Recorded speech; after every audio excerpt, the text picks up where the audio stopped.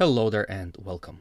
This is Mikhail or Michael speaking, and as always, at the beginning of the video, I want to express my gratitude towards those who decided to support me financially, be it through Patreon, PayPal, or Super Thanks. Words cannot describe how grateful I am for that, so thank you friends and have a blessed day. Today's video I will start with the Kharkiv front line, to be more specific, Kupiansk front. In the last 24 hours, Russian forces continued their assaults all across this front, here in the direction of settlement of Sinikivka, then in the direction of Kotlyarivka, Kislivka, Ivanivka, and Stepova Novoselivka.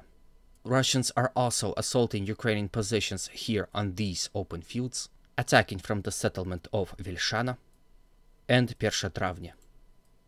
At the time of recording, there are no territorial changes to report. Once again, some sources claim that the village of Sinikivka is already in Russian hands. However, I believe there is no shame in waiting out and confirming that information. The evacuation in the city of Kupiansk is now in full swing. At first, Ukrainians evacuated the outskirts of Kupiansk, the residential area here. Report suggests that this area is being defended by mostly recently mobilized forces, with regular Ukrainian army taking defense to the other side of the river in the city of Kupiansk itself. If this report is to be true, then we can assume that Ukrainians are preparing for a long battle and then a siege of this city. Slowly but surely, Russians are creeping towards the city of Kupiansk, and there are no reports of Ukrainian counterattacks in this sector. It would seem that Ukrainians had fully gave Russians initiative on this front and are now in passive defense. Perhaps it is because Ukrainians don't have enough resources or reserves to spare and counterattack.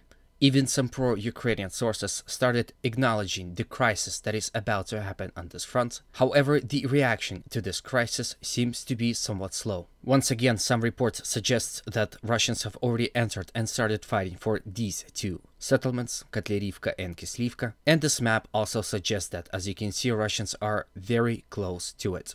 So the front line generally was very active in the last 24 hours, with Russians constantly assaulting Ukrainians here. So perhaps we are going to witness Bakhmut 2.0. With all the information I could get on this front, it would seem that Ukrainians will defend it hard and will not retreat from it. Once again, if we zoom out, we can see that the city of Kupiansk is the biggest city on this entire front. And after I draw the roads that go in and out of the city, you will understand the key strategical importance of this city. So as you can see, Ukrainians cannot allow themselves the luxury of losing this city without a hard fight, because with the loss of this settlement, they will lose possibility to supply their troops in almost 1/3 of the Kharkiv Oblast. Then from here, let's move to the city of Bakhmut. First, let's touch the northern flank of it. Ukrainians continued assaulting Russian positions within this ledge right here, in attempt to capture Dubovo-Vasilivka and establish better control over the tactical heights, and with that assault Berkhivka now from the flank. These Ukrainian attacks were unsuccessful. Ukrainian attacks in the direction of Berkhivka and Yagodnaya were also unsuccessful. From the northern flank, let's move to the southern one, and the situation here had changed. As a result of continuous Ukrainian assaults here in this sector, they were able to launch a successful attack in the direction of Klishevka and once again re-enter the settlement to the southwest of it. Ukrainian assaults in the direction of Andreevka had not seen any success. However, the Ukrainian counterattacks in attempt to negate yesterday's Russian attack was successful, and they were able to regain some of the previously lost positions. So, as a result of actions in the last 24 hours, this is how much territory Ukrainians were able to recover. The fact that the territory here in this sector changes hands so often proves the fact that neither Russians or Ukrainians have upper hand here on this front, and there is currently a fierce fighting ongoing for the control of the initiative. With Ukrainians being able to advance here near Klishevka, the settlement itself is now in danger once again, and at the time of me recording, there are reports of Russians counterattacking here in this sector in attempt to stop this Ukrainian advance. Then from here, let's move to the Zaporozhian front line. First, let's toggle the situation around the Vremivka tactical bridgehead, or to be more specific, settlement of Urozhaine. The settlement of Urozhaine has been subject of constant Ukrainian attacks for a long time, and about 1/3 of it had already fallen to the Ukrainian forces. There is an interesting video that I have for you to show. Just know that the POV of it is going to be from the Ukrainian perspective, and it's going to be like this. Here on this video you can see 2 Ukrainian tanks advancing on the roads within Urozhaine settlement and firing upon Russians on the other side of the village. Now the report suggests that there is another Russian tank firing with them as well, so the video is called a tank duel. The result of this fighting is unclear, but in any way I decided to show you this video as it provides very valuable optics of this battle.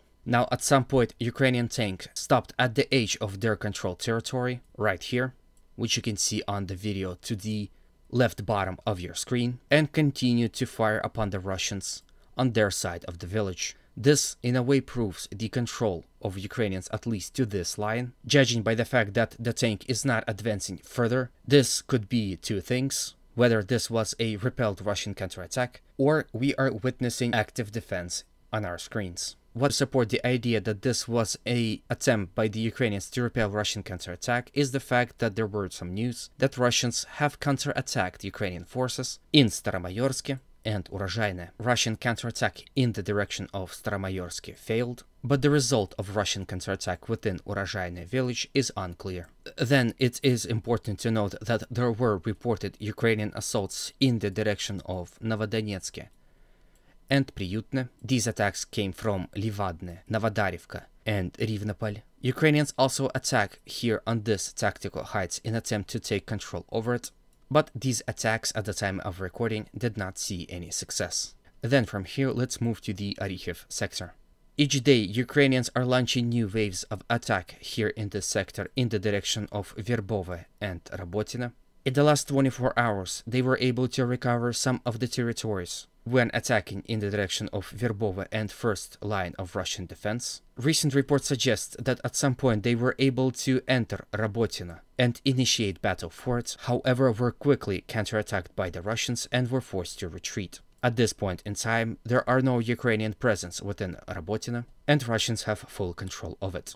If I'm not mistaken, the territory here in this sector had also changed hands many times, which proves that Russians are not in passive defense here and are constantly counterattacking Ukrainians, not allowing them to gain initiative. Perhaps this is the reason why Ukrainians had completely bogged down on this front, taking heavy losses in the process. Then from here let's move to the Lapkova-Pyatikhatki settlement. Yesterday I reported that this front was quiet, however in the last 24 hours Ukrainians had attempted a small-scale assault in the direction of Zheribyanki, but that attack was repelled. Ukrainians suffered minor losses and were forced to retreat. From here let's visit the Kherson Oblast. A lot of news are coming in from the settlement of Kazachyi Lagiri. As you can see, the map had confirmed that Ukrainians have taken control over the entire island that is located in front of Russian-held Kazachyi Lagiri settlement, with this area here being mostly in the gray zone. Here on this video you can see heavy shellings of this exact area. This report suggests that this was Ukrainian forces that are shelling the settlement itself and the gray zone. Ukrainian presence on the recently captured island is pretty high. They are almost fully controlled, except for this small portion here, and are occasionally launching assaults across the Konka River in attempt to establish bridgehead on the Kherson mainland. All these Ukrainian assaults are supported by the artillery barrages as you saw on the video. At this point in time Ukrainians are unable to entrench themselves in the mainlands, and most of their assaults here had not seen any success. So this is it for today's video. I hope I haven't missed anything. If you found this video interesting and if it was to your liking, please consider supporting it with a like, comment, and if you haven't subscribed, a subscription. These actions help promote video to a wider audience and thus spread the message. It also motivates me very much. Thank you in advance. As always, humanity calls me to condemn all violence against human beings. Have a good day and always remember, Russia will be free and great.